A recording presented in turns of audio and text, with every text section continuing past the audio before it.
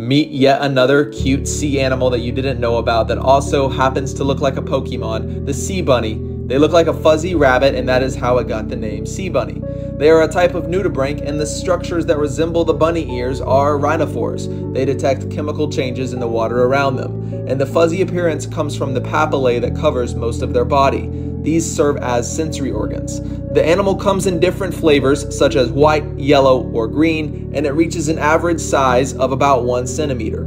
The sea slug mainly eats sponges, but they will also eat algae and small creatures like snails. The sponges that they do consume are indeed toxic, which in turn makes them poisonous as well, granting them extra protection from the predators that may want to eat them. They are found in tropical waters in the Indian Ocean, and they have a maximum lifespan of about a year. These animals are also hermaphroditic, which means they have both male and female sexual organs. Comment what you want to see next.